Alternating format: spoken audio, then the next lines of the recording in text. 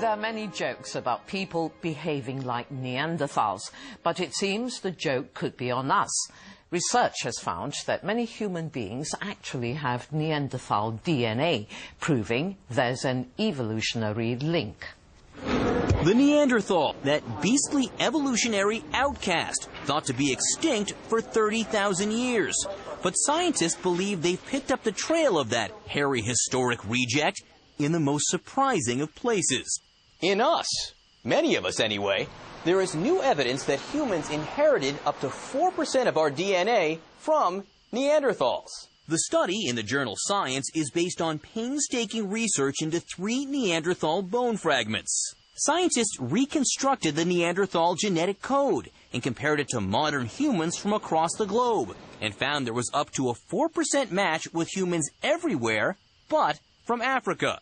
The theory is that our human ancestors migrating out of Africa some 70,000 years ago had some amorous encounters with Neanderthals somewhere in the Middle East. We mean that they interbred or they had sex.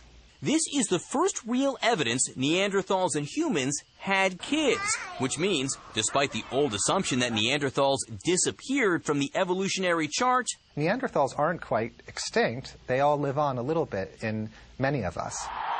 So next time you spill beer at the game, you really are a little bit of a Neanderthal.